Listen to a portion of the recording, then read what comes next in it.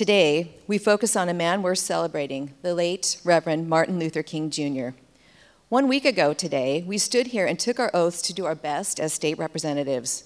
Within each of us, we hold a gift of public service, a gift of believing and carrying out what is right for the people we serve, a gift for upholding the Constitution.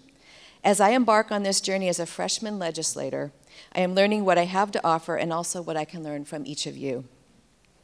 Mr. Speaker, I had the honor of visiting the King Center in Atlanta. The experience truly changed my life.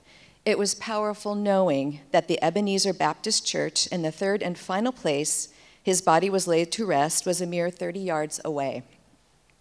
I knew Reverend King had wisdom, values, and courage, but what I didn't realize until I walked through the exhibit was that his real gift was that of a preacher, the ability to articulate the message of freedom to all people.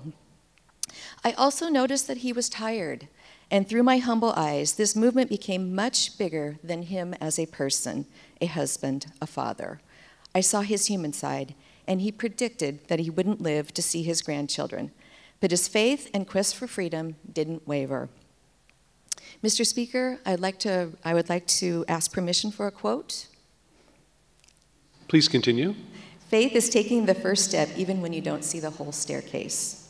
I was mesmerized by this experience, and for the first time in my professional life, I learned to slow down and practice the discipline of listening.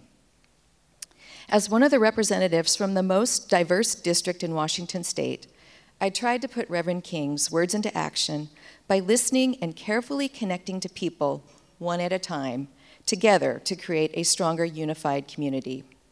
It is within our abilities as state representatives to honor all of our communities. This can be challenging with the many issues we face, but in the light of Reverend King, we know that all of our children in this great state deserve a chance to succeed. As Reverend King demonstrated, we may get tired, but we shouldn't waver. Mr. Speaker, if I may share this last quote. Please continue. If you can't fly, then run. If you can't run, then walk. If you can't walk, then crawl. But whatever you do, you have to keep moving forward. I ask Mr. Speaker and the ladies and gentlemen of the House that you keep in mind today and always as we work hard together and remember that we may not be able to do everything, but we can do something. The greatest gift is the gift of freedom and democracy.